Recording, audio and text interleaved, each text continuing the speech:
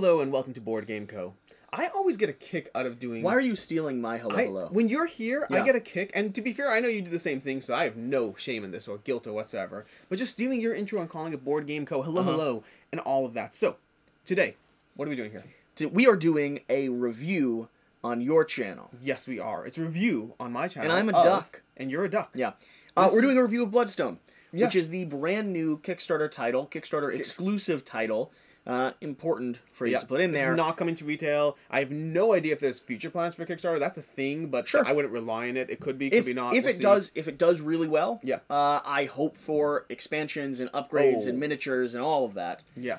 But for now, this is a brand new Kickstarter exclusive title from Skybound Games. And it's a fun little skirmish game. How do we start? What's your review format? So we talk about.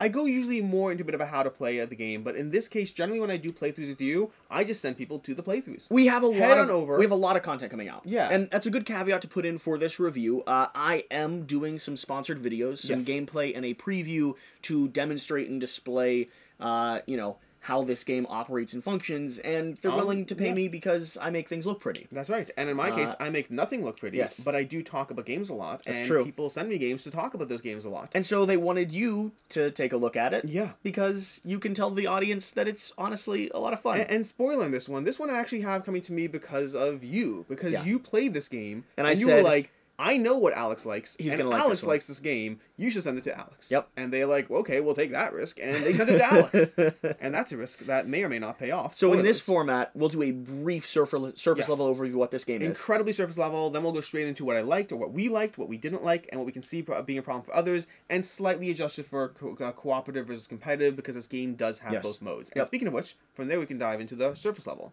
This game, Bloodstone, is going to be an arena skirmish game with co-op and competitive modes. Ultimately, the game comes down to having characters who have a set of abilities. You're going to roll dice every turn to deal attack damage. Those dice you roll are going to both deal attack damage, potentially give you upgrades if you roll too poorly, which is a thing in the game. Generally, if you roll too poorly, you get compensating factors for future stuff. You're always powering up. You're always powering up. And then, depending on if you roll singles, doubles, or triples, you will activate different abilities on your unique player boards. You're going to do that until all the other people are dead. Throw in some various things in the game, like giant spinning, rotating wheels of death that just go around slicing everyone. There's modulars like you'd imagine in an arena combat game that makes things Wings of a fire. little messy. Just different things like that. And we only have 2 of the core creatures or beasts. There's going to be a wide variety of them, and they'll include other supplemental items. Speaking of which, that's going to be the cooperative mode. Because once you're done with the competitive mode, or alternating, or who knows, whatever you want to do, you can play cooperatively with teaming up with other heroes and taking on the big bads of this world. And here's the thing that I know all of your audience is waiting to learn. You see, Bloodstone is going to be focused on or inspired by the idea of this gem hanging around the queen's neck there. You can see her on the front of the box. And the Bloodstone itself is this powerful, magical item that is not really controllable by any one person. Sure. So she is imbued with the power of it, and it is soaking into and stealing life and resource. It demands battle and combat and blood, and as the combat happens and you're ripped apart, shred to shred, you then can rejuvenate here in the center and face off in a cooperative mode when the audience gets bored and cheers start screaming. Flavor text has traditionally not been a part of my focus. But it's so important in this one. It's making me think. I have a category for what I liked, didn't like, can see being a problem for others. I don't have a category for what I can see others liking that I don't. And in that case, I guess we'll just throw that in right now. It's a good thing I'm here. It's a good thing you're here. Because flavor text in this game not world only... building. More than just flavor text. World building in profiles. this game has not only established the mechanics, the lore, the characters, the creatures, but the reason why I think it is such an important tool when designing a game is because the deeper you can get into what is happening here, the more cohesive the mechanics and the utilization of your powers feel. Sure. Everything to me here feels stitched together. And it's because including Malvara. Yes, and it's because I can tell you the story of what's happening in this scene, in the arena. It's not an ambient gladiatorial pit. This is a living world with a novel coming out next to the Kickstarter. Yeah, and I just want to explain my joke for those who don't get it, because I thought it was hilarious. When you said everything's stitched together, Malvara is literally stitched together from the bodies and things of various other dead people. He's a demon creature that, you know, is risen from a great iron rusty gate that marches forward, and as you start looking at him, you notice bits and pieces of the fallen heroes that were not rejuvenated or brought back to life here in the arena. And so that competitive mode, cooperative mode is going to have different bosses you're fighting against that you're teaming up together. You're going to have a slightly different deck of cards, a slightly different player board, just to modify abilities that make more sense in Cohesion. And then you'll take on the specific boss with their specific differences, and each boss is going to be drastically different. Yep. This is not like this guy has this ability and 14 extra health. It's completely different game-changing ways of approaching the battle, different puzzles to figure out as you try to tackle those unique challenges. And an important note for the player versus player as opposed to the cooperative, player versus player can play a lot of people on the table. Yes. I'm not sure what the number is going to be on the Kickstarter, but I know it's a significant amount. Yeah. It's a minimum of 4. It's probably high. It's higher than that. No, I know it's higher than 4. Yeah. But the thing that is interesting about that is instead of a head-to-head combat game, there enters in a degree of negotiation, a degree of working together, cooperatively punching someone in the face, and all of you at the same time are escalating in powers and abilities. Yeah. So, and speaking of which, I guess I'll take the start of that because you said something that is very triggering. Powers and abilities. What I like about this game. Let's start off what you like about games in general. In general. This game, to begin with, the very first thing I'm going to say with what I liked is going to be what you just said, which is those powers and abilities. This game is going to have each individual character is going to have 4 different powers they can utilize. You're going to have a hand of cards that gives you slight augmentations to what you can do, different things, different whatevers that you can add to your pool. You're going to have a deck of cards that you can slowly level up your character and adding increased movement, increased, responses to damage, increased defense, increased things, everything like that whenever you miss. Every time you do not do enough damage in this game, you're either going to add a blood energy to your pool, or adding more to your ultimate, unlocking your ult, or adding just more damage, which gives you more damage and gives you more of a chance of hitting doubles, triples, or whatnot. Everything in this game is focused very much around powers and abilities, and that's going to be, well, the first thing I like. I mean, for me, it very much ties to some of the best parts of a game called Dice Thrones. Yeah. Very much so, yeah. Which is a dice-rolling, powers and abilities-focused game, except here, you take that, you add a bit of chaos, and you stick it on an arena grid, and in my opinion, it does it better. Yeah, well, Dice Throne's great. Dice Throne is great. It is great. No, I do like the arena element being added in. And from there, my second thing, what do you have? What do I have that I like about this game? It's going to be that. It's going to be one of those elements that I already talked about, which is going to be the negotiation that happens when you're playing a higher player count. Okay. I have a lot of nostalgia for arena combat games, but one of the things that I've always felt fell flat in them is when you watch like Gladiator the movie and you see the conversations that happen, or it's one versus all, or it's a group of people around the arena investing in and trying to choose what is going to be the most tactically advantageous thing to do. Having an arena full of players, all of which are doing crazy special abilities and firing bow shots at multiple people, or choosing to aid and help, or I like that. When you say aid and help, it's not that it's a cooperative experience, at least in the competitive, but rather when you see that person has 120 health and the rest of us all have 40, someone's gonna get hurt real bad. Yep. Yeah. I very, very much like the not the cooperative. I very, very much like the higher player count PvP. Yeah. I like the negotiation that happens above the game stage. Yeah, absolutely. And that's a good point as well. I mean, in general, the game is going to, specifically that competitive mode is going to be play better at higher player counts. It does play fine at 2. I've played it at 2. It's totally fine. In fact, 2 was the thing where I said, I want this game. I want to play this game. I did too. With the knowledge that I thought I would love it at 3 and 4. Yeah, I said 2 is likely the weakest player count, and I already enjoy this game. So let's do stuff. So that's gonna be that. The art and miniatures. This is gonna be the closest I come to your world building and stuff like that. Yeah. The art in the game is straight up gorgeous. The first thing I saw on Facebook maybe a year ago, I saw some art for the game, and I was like, I am interested in that because it looks pretty, and pretty things are nice. Look at that Terror of the Everwood. Yeah, that's gonna be impressive. That burbalist, grotesque creature. That's this guy right over here. He's not unimpressive both in art. The miniature's awesome. I may ask James if he can cycle this back my direction so that I can do a painting video on that burbalist. Oh, that'd be great. Yeah. It's so pretty. It's so pretty. Yeah, and it's worth noting, if they get X amount of backers in the first 2 days or some sort of thing, they're going to have some sort of trigger, I don't know exactly what it is, then you'll be able to unlock sun drop shading across all their miniatures. Here's the other, which is really cool as well, but here's the other important thing for me. I'm not a fan of miniatures when they're not utilized for a reason in the game. I mean, this is an arena combat game. They're utilized for a reason. That's what I'm saying. All of the miniatures in this game not only are impressive and stylistic and have character and lore and great action poses to them, but I use them.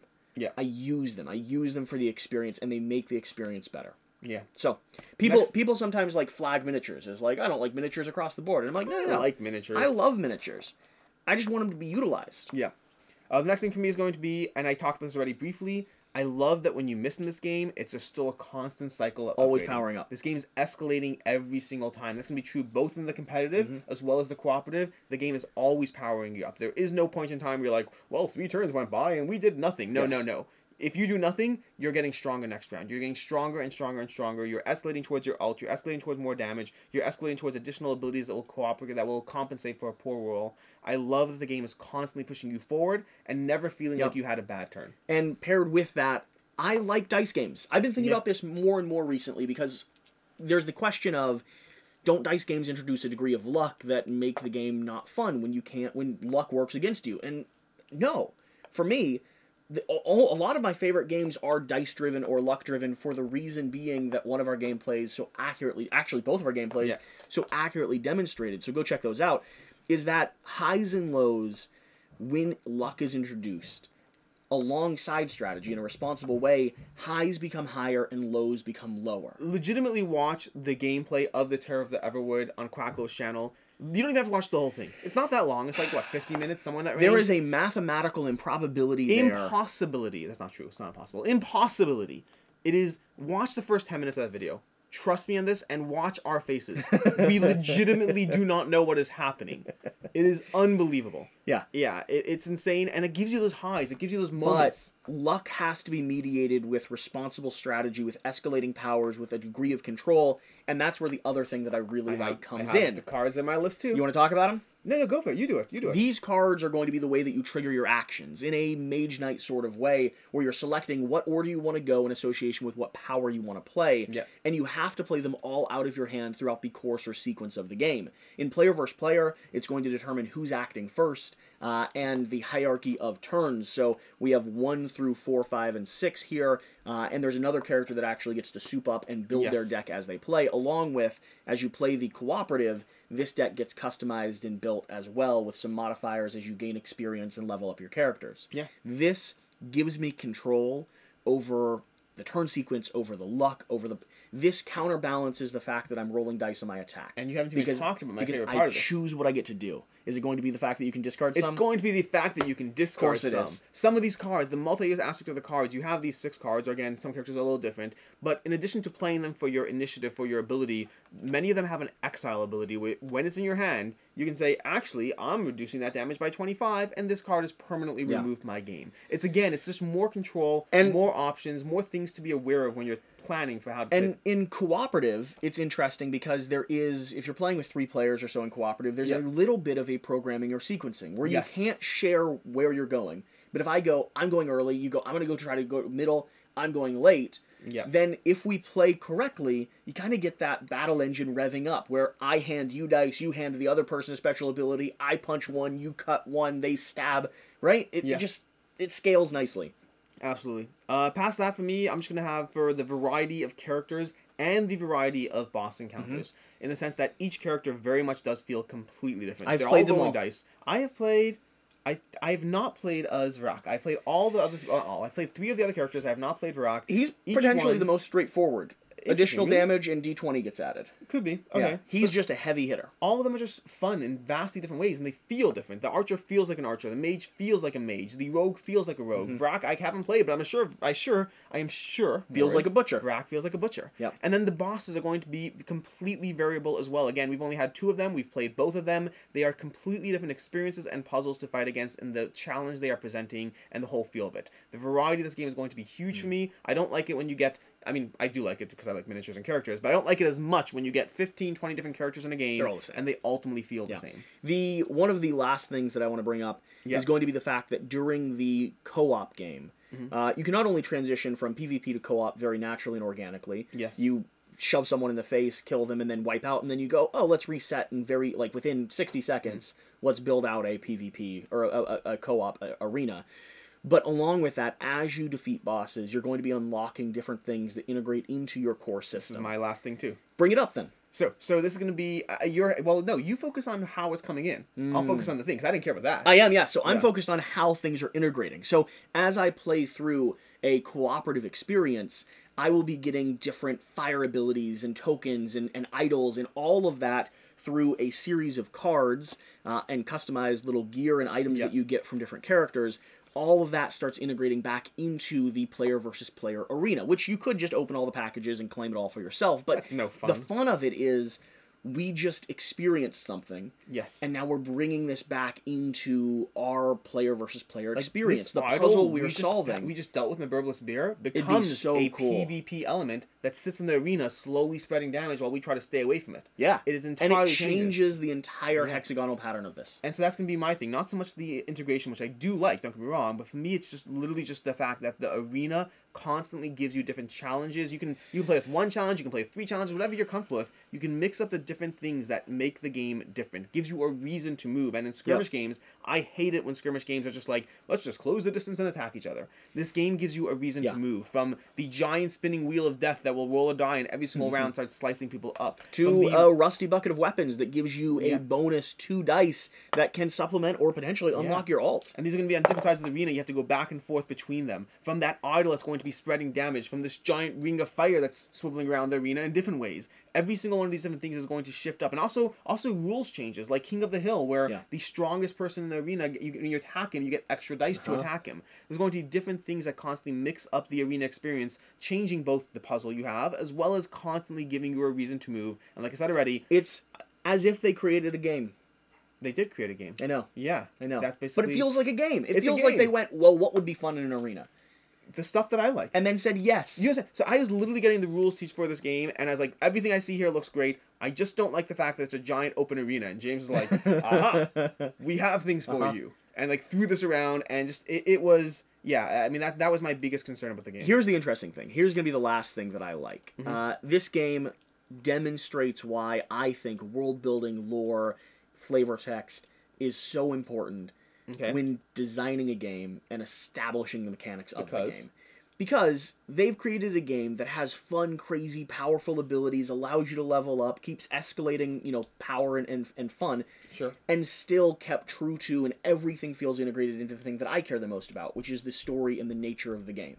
There are a variety of games out there that give you powers and abilities that don't match me. And there's a variety of games out there that tell me a story that don't match you. And I find it interesting that this is one of those that has hybrid that so well that both of us are excited genuinely about different elements of the game. Which brings us to the category of what do you not like about this game? Yeah, that's a hard question. Well, I have stuff. Do you have stuff? I will have stuff. Okay, so... It's genuinely a hard question. I've enjoyed... Yeah, but there's always something. There is always something. And to be clear, neither of these things invalidate the fact that I like the game. But they certainly are things that I get a little bit of that moment. I'll toss one in. Go ahead, do yours. And I think this is probably on your list. I only have two. Okay, I think this is probably on your list as well. I enjoy this game the most at higher player counts. Sure. It's not that I don't like it at 2, but it is certainly not my favorite way to experience it. Now, co-op was fun at 2, but even co-op, I think higher player counts are going to be the best. Sure. Along with that, for me, we did just have a great time playing co-op, though. Yes. For me, PvP is still going to be where I think I have the most interesting experiences, while co-op is a fun and interesting puzzle. That last gameplay, though, has swayed me a little bit on that. So it's good. So first of all, the player count thing I do plan to touch upon, but I have that more in the what I see being a problem for others, because for me, that's just it's not that I don't like this game. It's just that be wary of the fact that it's not going to play as well with 2 as it will with 3 because or the dance 5. between multiple players is where a lot of our favorite parts shine. If I want shine. a two-player head-to-head game, I'll pull Super Fantasy Brawl off the shelf. I love that game. This one will be the game where I have 3 people at the table, and they're like, can we play Super Fantasy Brawl? And we're like, oh, that's a 2-player game, but wait. I have Bloodstone. Yeah. So that's just going to be for me a situational thing, not what I don't like. But the second thing you said, that cooperative versus competitive, while I do like the cooperative, and while that second game was a lot of fun, and the first game was a lot of fun too, I will say that the swinginess of the cooperative mode, or the feeling of being either crushed or crushing the opponent, that in a cooperative game is always going to be harder for me. I've consistently said in games that I want to feel when I'm playing a game, that when it's a cooperative game, that when I win, I want to feel like I could have lost. And when I lose, I want to feel like I could have won. That second game... The second game did that. The second game did that. Spoilers. We lost, but we very much felt like we could have won. The first game, we kind of destroyed the opponent. And here's the interesting thing, and I think you're right. I think it's because you get so powerful and so much abilities, and everything escalates that if one of you zooms up ahead of the other person, and you don't mediate the degree of risk, that could happen. I think the range is wider than maybe we would appreciate, but It's the range. I don't know that I want it brought down. I have so I'm not looking for tweaks. I'm not looking for tweaks in the slightest, because the game is fun. I'm not saying I'm not against tweaks, but I'm just not looking for them. The game is fun, the game is enjoyable, but I certainly would want to call out that I have enjoyed every single one of my PvP games, and I've enjoyed my cooperative games, but the first one, I would say less so. So that's going to be my first thing in terms of what I didn't like. And again, it's not even didn't like, it's just liked less. I have a thing that I'm looking for, that I don't know yet, and I'm excited to see when they launch the campaign page, something that I think people should go check out. I really am interested, and I want to see what other co-op experiences there are, how wide that story goes, if there's a progression to the story, which we seem to have indicated on the cards that we've been given on the prototype. I also, though, want to understand what other items are going to be available. I kind of want, selfishly, a bucket of, like, special trinkets and items that go down on the board that start changing the interaction of the table. Yeah. I mean, I like anything that changes up the variability. Yeah. And for me, I have one other thing that falls into the don't like category. And again, it's not like, it's like less. Which is, I love these cards. I love the strategy they add, the exiling them. I love all of that.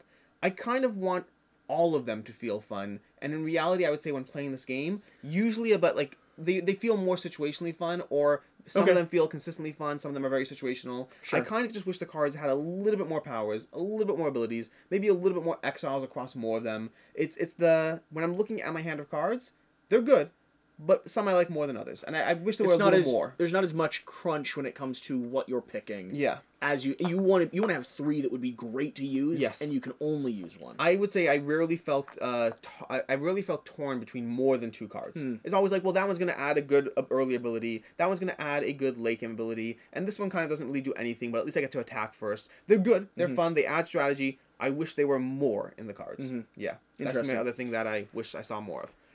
Anything else on your end, or Problems for others? I genuinely don't think there's anything. Well, it's a good game. It's a good game. I mean, we'll get to the problems for others category shortly. Yeah. You done on your end? For myself, I don't think there's a lot of other things that I can hit on. Category 3. What can we see being a problem for others? And I know we share some notes here. Yeah. Because the first one's going to be pretty obvious. Yep. Go for it. It's a dice chucker.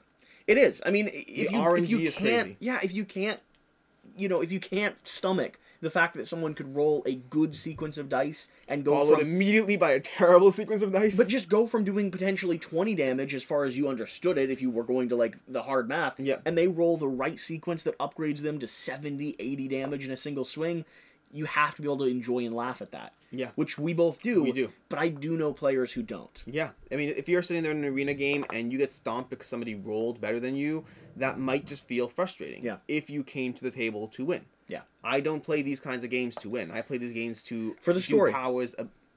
To do powers, abilities, and have fun attacking each other. Yeah. Whether I win or lose is not why I play these kinds of games. Any game I don't play to win. Yep. But some games, more like heavy Euro games, the process of trying to win is more important to me. The process here is having fun, doing cool things, and yes, rolling 3 ones at the same time. The other thing that I think might make this game wrong for some people would be if you're really excited about the PvP but have no interest in the co-op, or you have no interest in the PvP but enjoy the co-op. Then you're getting half a game? It's not half a game, because it does integrate to a larger degree, but I think this game really is worthwhile and shines on both fronts. Sure. I would feel like when I get that core box in, or even this prototype, I feel like if we were covering this from a co-op stance and not a PvP stance, or a PvP stance and not a co-op stance, we really would be missing part of what I think makes this game shine. Yeah, the degree of fun that I'm having is the fact that those experiences can be variable, they can change, and that I can approach this with different game groups. Yeah. If I only want it for one of those two, I would take a close look at whether or not it's the right fit for you. Yeah. Yeah, and for me that's going to be the player count aspect, which you touched upon already. That aspect that this, to me, is a great game. The player count is something to be aware of. Meaning, if you're playing this game at 2 players, I would say my preference, my own preference, I'm curious what yours is. My preference in terms of how much I like the game is multiplayer PvP at a higher player count. Sorry, higher player count PvP, lower player count higher player count PvP, higher player count PvE, lower player count PvE, lower player count PvP. That would be my preference order. Meaning a 2-player head-to-head game, I'd rather play it cooperatively.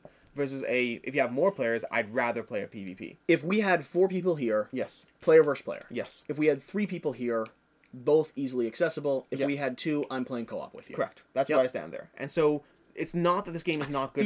I feel like it was clearer the way I said it. But it was clearer the way you said it. I'm not sure. I'm not entirely sure. Immaterial. We can edit that out. We do this on this channel. So no, you don't. Yeah, not in the slightest. So I would say if you are someone who is looking at this game as a 2-player experience, if you're looking for a skirmish game, based on my own limited play as a 2-player, which is 1-player, 2-player, I'd prefer to pull Super Fantasy Brawl off the shelf.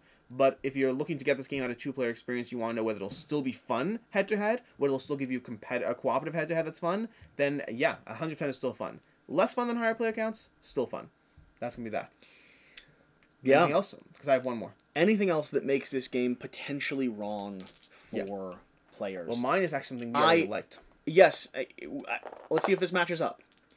There is the opportunity to be mean to someone. Yes, sort of. I have it. Yeah. Yep. Yeah. Ganging up on the leaders. The thing that we enjoy. Ganging up on the leader. Yeah, but we love that. We love it. Yeah. Because if I have 80 health and everyone else has 30, of course you should target me. That is how it works. I believe you were closer to 160, and you had coordinated all of us to get us down to like 30 left. Yeah, it was. And we pummeled you. Yeah. And that was fun. That is part of the game. If you or someone in your game group specifically does not enjoy the experience of being the focus for a moment. Well, first of all, problem easily solved. Never be the player with the most health. Just get the attack the whole way through. That's easy enough. It's an easy solution. I suppose it's not a criticism then. It's not. Yeah. But in generally, these kinds of games, you have to understand that when you play a game that has the ability to attack the leader, you cannot make yourself the target. So if you're playing this strategically, sit there, take damage, be part of the low crew, and then be in the fray. Then at the end of the game, you'll be fine, maybe, or you might die along the way. I still won. You still won.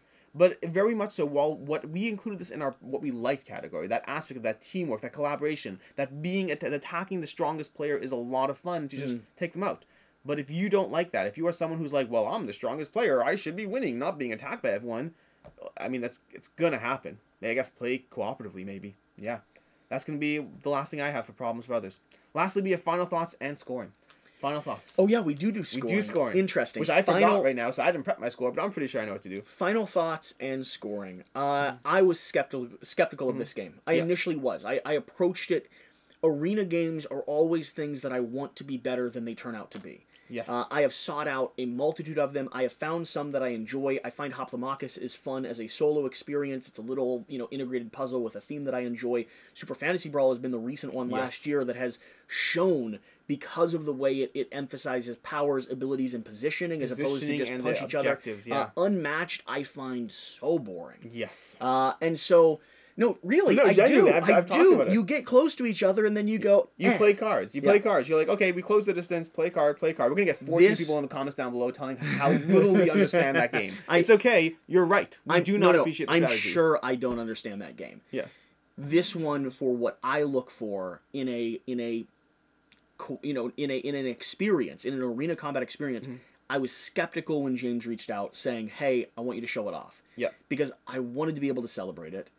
And I was worried that it wouldn't perform, like many of them haven't. Yeah. This is probably my favorite. Interesting. So, I don't disagree. For me, in terms of, the closest head-to-head competitor in my collection of a game that fits this genre, being very different in its implementation, but to give me the same feeling, is going to be the game we talked about already, Super Fantasy Brawl. For myself, I would rank them very similarly right now. I believe this has a potential to grow higher. Here's the reason why I'd say Bloodstone right now is my favorite. Because? Super Fantasy Brawl beats it in one area. Yes. Head-to-head 2-player. But this does more. 100%. This does everything else. So that's where I am. So where I am with the game is, if I'm looking for the head-to-head experience in Super Fantasy Brawl... And I'm not even convinced that it beats it in 2-player. I think it does. I think it's... Okay, so when I get the final copy of this game, because I guarantee you I'm getting this game on Kickstarter. I think they're right there for me right now. I will eventually do a play this, not that, one of my comparison style videos between the two. It'll be a fair comparison. When it eventually comes. Because I want to wait for that. Because right now, where I am right now is, for me, this game is an 8 out of 10. And I believe it'll be a 9 out of 10. I believe that pretty surely with what the end game gives me, the variability of heroes, the variability of bosses, I'm pretty sure it'll be a 9. Right now, there are enough small little things, I'm not wrong, 8's great. There are enough small little things that I'm like, I kind of want to see a little more from the cars. You're working with a prototype. Yeah. I said you're working with a prototype. Working with a prototype, 100%. Yeah. So if they clean up a few of these things, whatever it is, maybe the ability to get a little bit more interesting. I don't have specific concrete examples, but I really like this. I'm pretty sure it'll end up as a 9 out of 10 in terms of my collection. It's not a 10 out of 10 for me because at the end of the day, as much, and it has no chance of being. Same way Super Fantasy Brawl has no chance of being. Because at the end of the day, this style of game for me, I still like the meaty experience that a Blood Rage gives me, that a heavy Euro like Brass Birmingham will give me. It's just a different type of game. It's a different type of game. Yeah, it's just such a different... When a game has less of a focus on winning, on the strategy, not the winning, and a little more focus on the fun, it does get a tiny ding for me. That's fine. Yeah, that's just the way I'm looking at games. And so to me, the zone this is aiming for is that 8 or 9. And I think this will be a 9, but I think I need to see the final game to see. Yeah, so I don't do numbers. I only started doing numbers because my experience and opinion is clearly evident that I like this game and deal with it. Yeah. But if you want a numerical value assigned to it, it's an 8 right now and maybe a 9. Might be a 9. I do bourbons though. Bourbons. Yes. How many bourbons is this? This for me is a 5 out of 5 bourbons. That's a pretty solid bourbon. That is not a 10 out of 10 game scale. I don't have a game scale. I don't know what a game scale would be. But I enjoy this enough, and it is so focused on the fun and the table presence and the people that are around you, that if I sat down with this game and this game alone, I would still be enjoying it and would play it long enough to be at 5 bourbons. I want to give context here. This is worthwhile context to give. Because if you've watched my videos, and you're on my channel, so hopefully you've watched my videos, and if you haven't, subscribe down below. Yeah. I do fun videos all the time. You will already know that Inish is my number 3 favorite game of all time. Yes. Okay. And doing a game of Inish yesterday, it was on the table, it was set up, we were in the middle of Inish, I kind of just looked up at you and was like, I wouldn't mind playing Bloodstone right now. Yes, and I was thinking the same exact thing. And it's not that I don't like Inish. I love said Inish. It, and I said, I was thinking the same thing. I wasn't a big fan of Inish. But you're not an Inish person. It's meaningless for you. For me, that statement means something. And it's not that I don't like Inish. I love Inish. Inish is my 3rd favorite game of all time. But I had just played Bloodstone the night before, and it's like, I kind of want to roll hordes of dice and slap you upside your head a few more times, because that sounds fun to me. So I think that should give you context to where this game lies to me. I want to play it. On a bourbon level, 5 out of 5. 5 out of 5 bourbons. That's going to be officially. You should get like a stamp, like some of those like logos on the box. Quacklope gives this game 5 out of 5 bourbons. I don't think that's how that works. James Hudson, you can throw that on the box. You heard it here first. 5 out of 5 bourbons from Quacklope. Whatever the case, if you are excited for this game, you're right. Yeah, that's where we are. And that's basically it. That will be a wrap. Until next time. You realize people are going to be calling us out for being way too positive on a game that we enjoyed. No, I understand. But for those of you that have made it to this point and you're very grumpy on the other end saying, oh, they got a free prototype and they're so positive, ask comments, ask questions down below. If you want answers, he responds to nearly everything. Basically. Along with that... And again, to be clear, if you don't like RNG dice rolling games, I don't think this is changing your mind. Yeah, no, this is that style of game. But if you like the concept, if you don't mind dice, and if you're looking for a good skirmish game, this is that. Yeah. Is it going to be for everyone? Absolutely not. Is it cool and fun to play? Yeah, it kind of is. But I'm just saying, we're happy to answer up. If you don't feel like we've covered something that you're curious about specifically, I'm happy to answer it to whatever degree I am able. 100%. That's basically it. Until next time, I am Alex. Your turn. Oh. Until next time, I am Alex. I missed it. Do again. Until next time, I am... Alex. And have a good one.